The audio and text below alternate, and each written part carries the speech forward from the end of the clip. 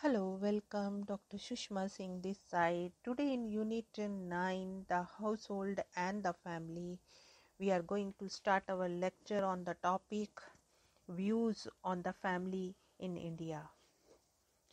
Research on the family in India has adopted different approaches. Like any knowledge on a cultural reality, family research has also been conducted from different points of view.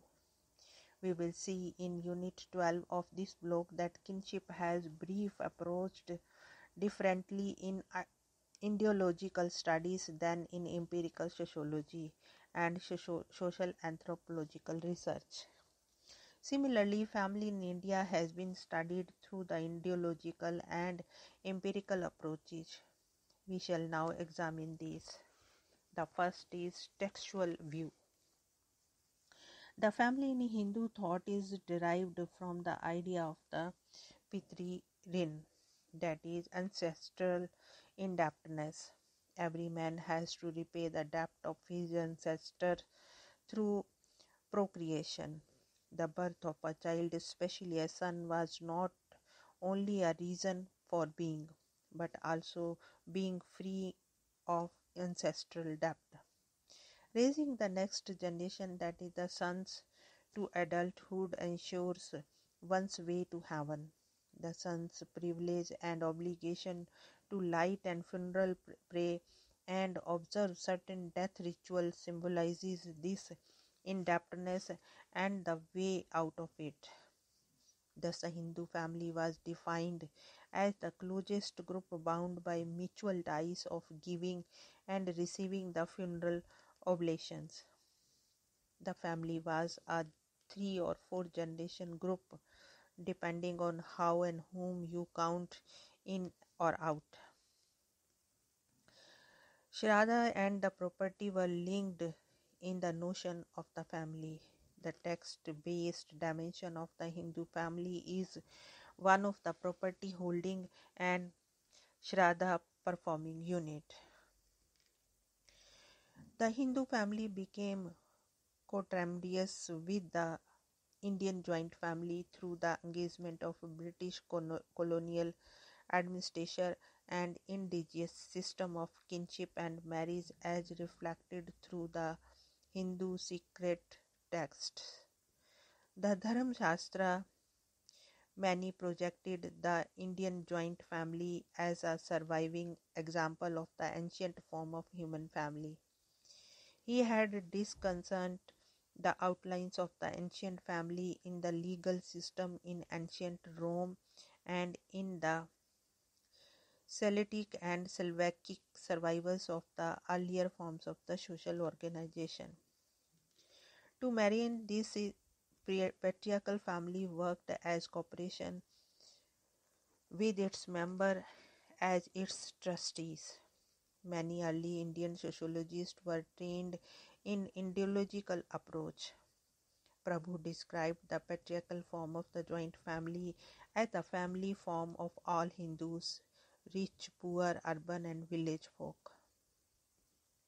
Ghurye claimed an Indo-European pedigree for the Indian joint family.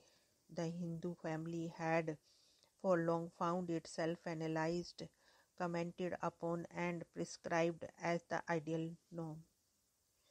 The upper caste and upper class Indians derived their family morality and norms from the liturgical text, and this became an ideal for other castes to emulate.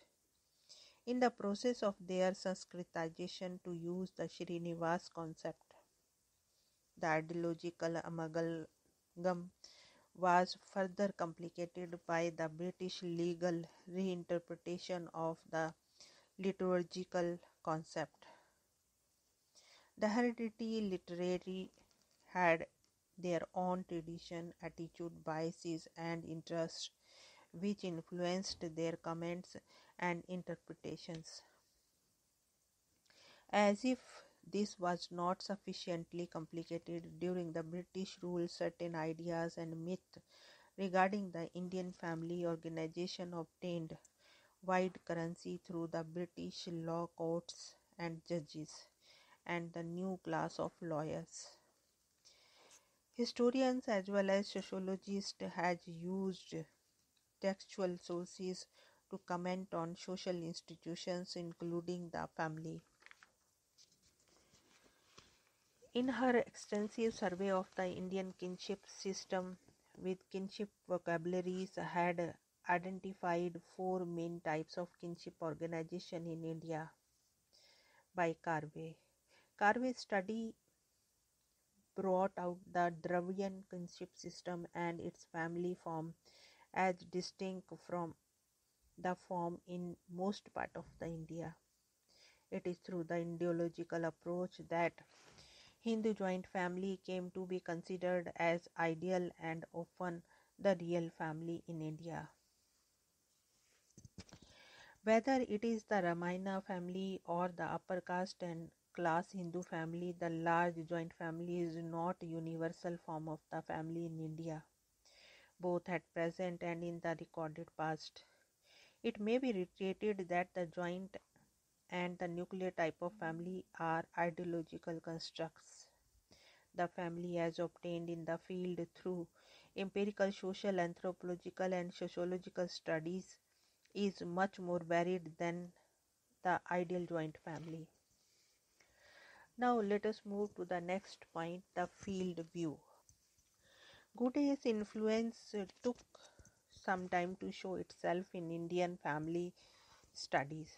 However, empirical study of the family was still under the strong influence of the basic difference between the Oriental and the Occidental family types.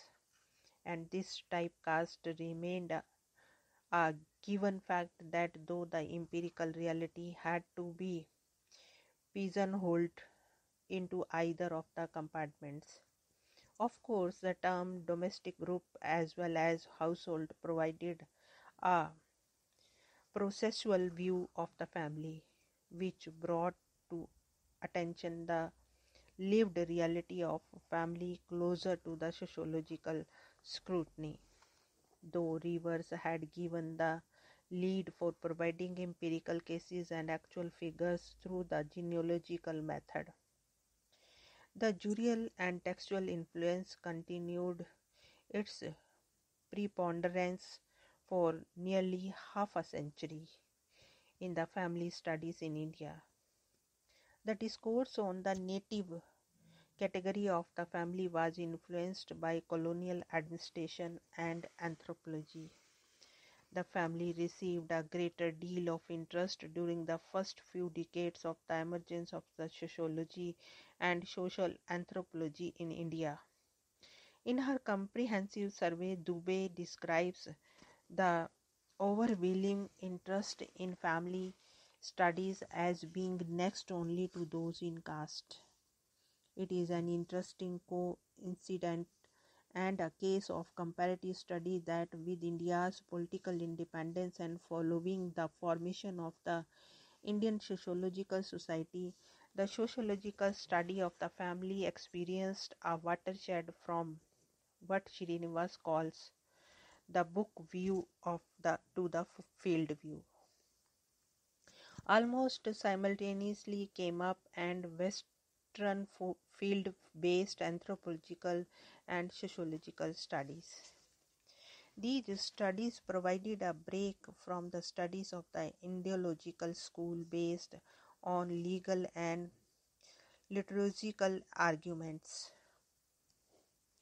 A shift occurred from the textual ideology to the conceptual in the study of the family in India. Sociologists and social anthropologists began to study the various extant form of the structures of the family as they existed in reality rather than the erstwhile text-based dimensions of the family as a property holding and shraddha performing unit. The effect of liturgical and legal text continue to linger in studies of the joint family and the changes therein. The overlap of the ideal, normative and behavior with that of value and fact in family studies continued until the concept of the household as a heuristic device seemed to rescue family sociology from the confusion.